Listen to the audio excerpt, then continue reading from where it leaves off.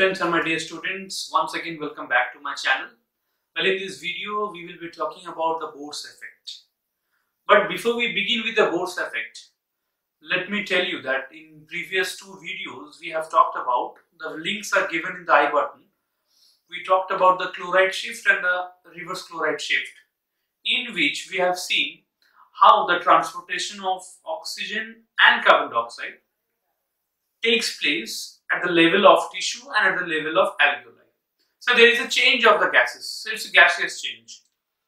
So we talked about the Halden's effect. We talked about the Hamburger phenomenon, which is alternatively known as your reverse chloride shift and chloride shift respectively. In this video, like I've told you, we will be talking about the Bohr's effect. So for that to understand, first we have to pay attention to a graph which is said to be our oxygen dissociation curve, and that is what we represent in the form of graph. So let's quickly make that graph here. Say, so you have got y-axis and you have got x-axis. I think it's visible, yeah. So along the x-axis, we measure I'll write it here with a different color. Along the x-axis, we measure that partial pressure of oxygen, and it is being measured in mmHg, as simple as that. On the other hand, along the y-axis, we measure the percentage of saturation of hemoglobin. So I'll write it here. Percentage of hemoglobin saturation, right? Now let me quickly do the marking here. So 10, 20, 30, 40, 50, 60, 70, 80, 90, 100, and similar here 10, 20, 30, 40, 50, 60, 70, 80, 90, 100. So 110 and 120. Right? So this is my graph. So let me write it here.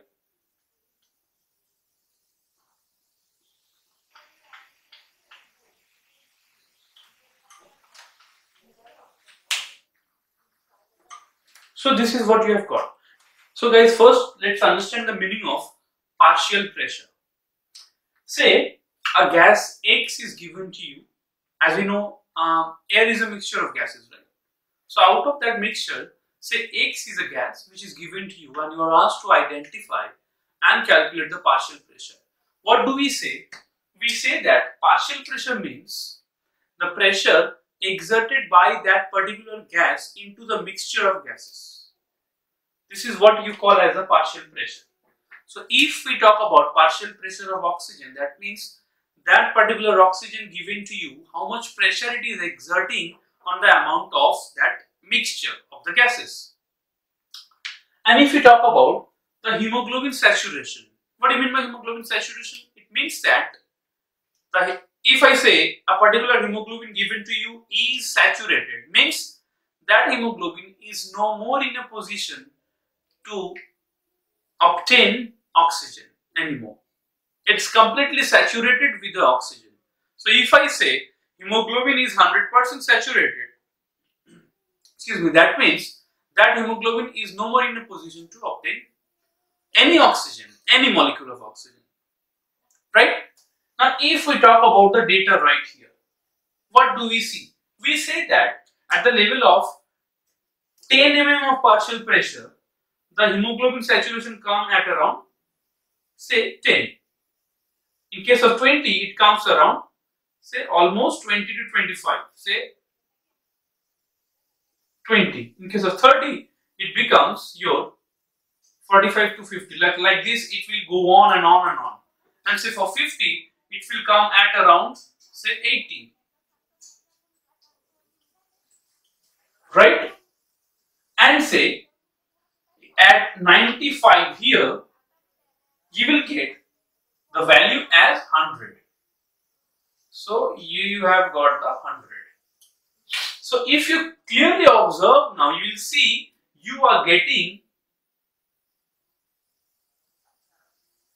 a graph like this. So it is a sigmoid shaped graph, right? The whole graph. And this curve is actually sigmoid shape, right? Now understand, it's normal thing. So first you understand this at the level of when the partial pressure of oxygen is 95, the hemoglobin is 100% saturated. You see, this is the point of saturation. That means what? Hemoglobin cannot take any more amount of oxygen. That is what we call as the saturation. Now, what are the implications of this? What we can understand from this? From this standard curve, what do we say? Either there will be a shift in this way, means shifting to the left hand side of the curve, and it can also shift to the right hand side of the curve. So one shifting towards the right hand side, one shifting towards the left hand side, right? So the first question comes, how it comes? What are the factors which actually help in getting these two types of curve over here? Now let's talk about the first one, that is that one I have shown in the red color. You see that in this curve, what we are seeing, no matter how much you increase the partial pressure of oxygen, the 100% saturation of the hemoglobin will never be achieved. Again I am saying, no matter how much partial pressure of oxygen you increase, the 100% of the saturation for hemoglobin will never be achieved. That means what? Hemoglobin is not taking up oxygen. This is case number one. You talk about the right one. At a very low level of partial pressure of oxygen, the hemoglobin can easily achieve 100% saturation. You see here, it has, saturation has come at around here, right? This point. So that means it is coming exactly around 50 to 60. It's a good thing, right? Now, what are the probable question that comes from here? We say that a shift towards the left hand side and shift towards the right hand side, right? Now first let's talk about the probable reasons for which there is a shifting towards the right hand side. It is not good, of course. No matter how much you increase in case of partial pressure, it's not going to get the 100% saturation. It's not good for the cells as well, right? So if you see in this way, what do we say? We say that if level of carbon dioxide, the partial pressure of carbon dioxide increases, right? Again, remember what I told you in hamburger phenomena. An increase in amount of carbon dioxide favors the dissociation of oxyhemoglobin, right? So you can actually see that if you increase the carbon dioxide, the oxyhemoglobin bond formation will not be possible. It will be broken very frequently, right? This is what we call as a Bohr's effect. Because if I say partial pressure of carbon dioxide is increasing, that means what? In terms of pH, I can say the acidity is also increasing, right?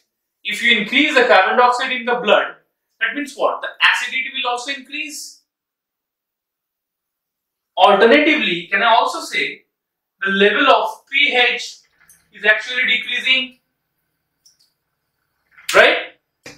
One more point, if your body temperature also tend to increase, it also favors the dissociation of the oxyhemoglobin into oxygen and hemoglobin.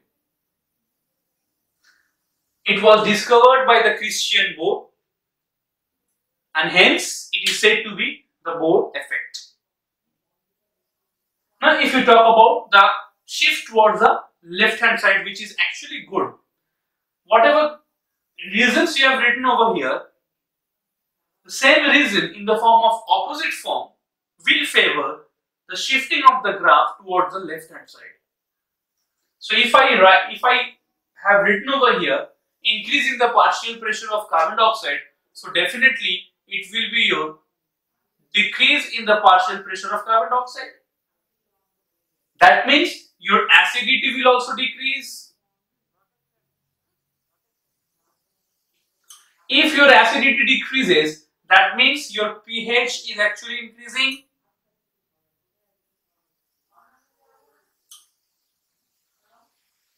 And last but not the least, you have got temperature here, body temperature. So on decreasing body temperature can also result the graph to be shifted towards the left hand side, right? So what is the moral of this? What is the moral of the graph shifting towards left hand side? It's actually good thing happening to your body that with a low amount of oxygen, your hemoglobin is reaching towards its saturation point. But what if you have towards the right hand side? No matter how much you increase the amount of oxygen, your hemoglobin is not in a position to reach the 100% saturation. Right? So this is what you call as a Bohr's effect, and the whole graph which represents the oxygen dissociation is what you call as the oxygen dissociation curve. And this is needless to say, you have got a sigmoid shaped curve. Right? So that's it, guys. I hope you have enjoyed and understood this topic. It's very easy. And like I've told you in the beginning, once again, I'm giving you the link in the I button for chloride shift and the reverse chloride shift. Please do not forget to watch that particular video. So that's it for today. If you have enjoyed the video, don't forget to press the like button. And of course, those who are watching my channel for the first time, the first task I'm giving to you is subscribe without fail. So till then, bye bye, take care.